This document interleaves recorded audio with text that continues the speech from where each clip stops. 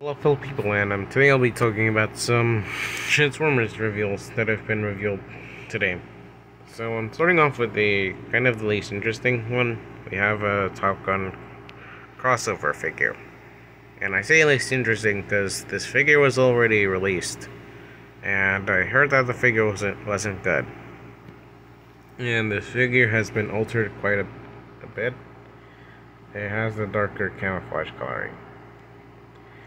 And they also altered the packaging, because, that's it.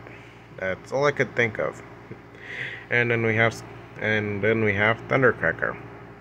And, this figure doesn't actually look bad, but at the same time it does.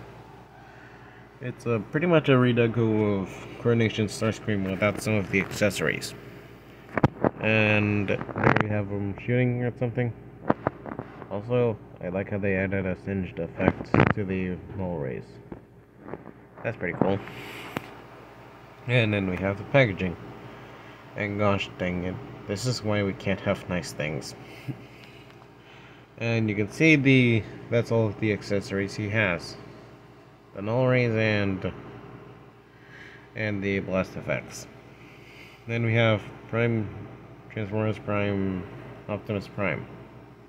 That's great, I'm just gonna call it Prime Universe. So, yeah, this figure doesn't look bad. Though it for some reason reminds me of those cheap Transformer statues that I always found in Walmart. Not sure why. It just does. Also, he comes with a Matrix, which has been mishapped. Also, that face is just off. It looks off. I wish they... Why did they give him that face? That looks off. And you can see that a lot of the accessories are silver. Neat. Then we have Megatron. And yeah, this figure doesn't look bad at all. This looks better. He comes with a dark energon aura. That's pretty cool. And yeah, there's not much to talk about. And the packaging, that looks really cool.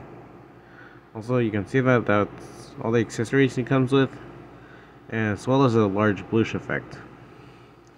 Then we have Slicer. Now this is really when more interesting ones come in. This figure actually doesn't look bad. He comes with 2 guns, and there you have his alt mode. I really like the coloring of this figure. It just looks good, as well as the alt mode. And yeah, so you can see that he has a Decepticon symbol. This is interesting. And this is from the Shattered Glass toy line. This is getting more interesting. Also, you can see that he still comes with that pea shooter. And he comes with a weaponizer. And there's a spear. So this figure is supposed to be a replacement spear for Black Zarak's spear. Huh. So yeah. This is probably the more interesting figures. Probably due to the accessories. But other than that, this figure doesn't look bad. And then we have this gimmick. I love it. So yeah, there's not much else to talk about. And just like the other toy lines, this figure has windowless packaging. And you can see that the other figure's suit is exosuit. Isn't that interesting? So yeah. Also here we have the weapons. They're transparent or translucent. Or transparent. So yeah. Now then, onto the Velocitron figures. So yeah. There's a lot of images on them. And then we have Blur. So I've already talked about Blur. He's pretty interesting. And the packaging. It's like the Voyager but smaller. and you can see that it just says Blur. Interesting. I assume that it's because of IDW not being able to make the Transformers comics anymore after this year. So I think that's the reason. Anyways, then we have this figure. It is Burnout, which is a redeco of Skids. Now, I already have Skids. He's a good figure, though I'm not really going to get this figure as well. So they have given her a different head, and they've made it in something else. They painted in some detailing, like the shoulders, and finally, taillights. That was literally one of my complaints. That they didn't paint in the taillights in the Legacy figure. And the vehicle mode isn't bad, and they didn't really alter the weapon. Also, my only question is, who is actually this insane to hold an axe like that? Not really who. Then we have Road Rocket, and this is a redeco of RC, and this actually looks good. Also, the head looks similar to Nightbird's, and it's pretty cool how they painted in the black shuriken in the middle, as if it can be used as a shuriken with a permanent effect. That's pretty cool. Alt mode, on the other hand, I'm not really a fan of how they didn't remold this section of the vehicle mode. Kinda wish they did, so it stands out more. And it shows what universe they're in. Road Rocket is G2, and Burnout and Clampdown are the Diaclone universe.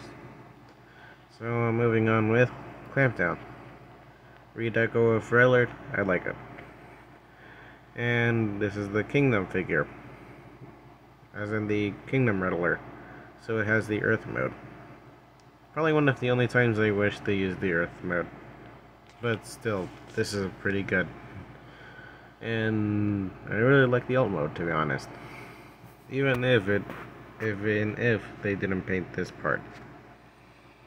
So yeah, moving on with probably my favorite reveals, and it's Cosmos. Yeah, I really like this figure, and it's really adorable with the winning flag he comes with. So yeah, there's not much else to talk about. I just really love this figure.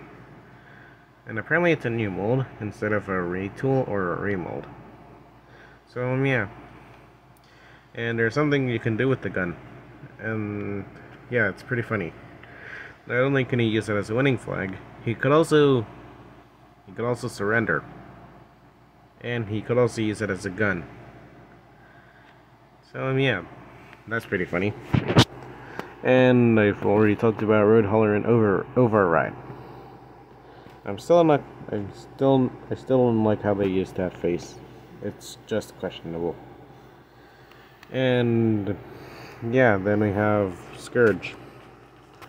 I've already talked about Scourge, and they did alter it quite a bit.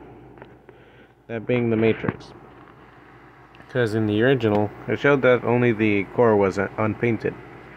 Now it's just the Now it's just this piece. The entire thing is painted. Now then, the packaging is obvious. It's pretty much like the other two, but with some alterations, like there's no window. Anyways, it also shows that this figure is from the Robots in Disguise 2000 universe. Also, I find it funny how I find it funny how there's fire coming out of the smokestacks. I feel like that's supposed to be a nod at the Rise of the Beasts description of Scourge. I don't know why they did that, but still, that's pretty funny. And here we have a size comparison between the Generations Cosmos and the Generations Legacy Cosmos. Yeah, this figure is actually more bigger than I expected. And holy frick, this figure's head is almost the same size as the torso. Holy frick. Holy frick. That's all I have to say. This thing is massive.